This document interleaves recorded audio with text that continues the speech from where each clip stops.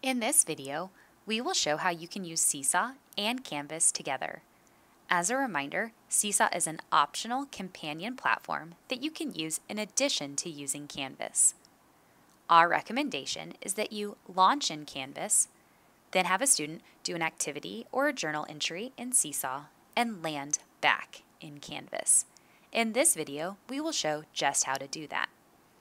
We will also provide separate videos that show how you can actually make this module, as well as what it looks like from the student perspective on a Chromebook and an iPad. In this video, though, we will just focus on what it looks like after it's been created so you can get an idea of what that experience might be. Here, I have a page in Canvas inside a module. I have provided a video for my students to watch.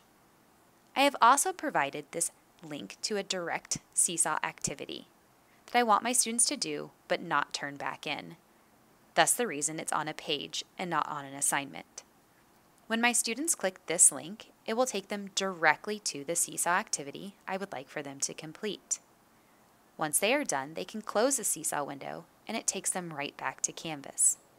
Then they can click the next button. Here, I have a secondary video for them to watch.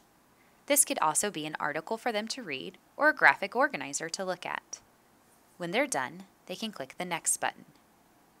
Here you will now see an actual assignment. It includes instructions for how I would like for my students to submit their Seesaw activity in Canvas, as well as a GIF showing those steps. Again, when my students click this link, it will take them to the direct activity in Canvas. Once the student has submitted the activity, they are able to click on these three dots and share their post. Then they can copy this link and submit that in Canvas.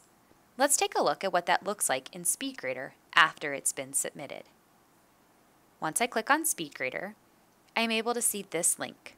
When I click on it, it loads their Seesaw activity right in Speedgrader.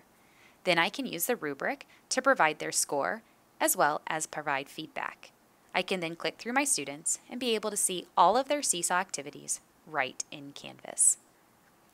Hopefully this video has given you an idea of how you can launch from Canvas and then land back in Canvas while also utilizing all of the wonderful tools of Seesaw. Be sure to check out our other videos for how to create this module, as well as see it from the student perspective.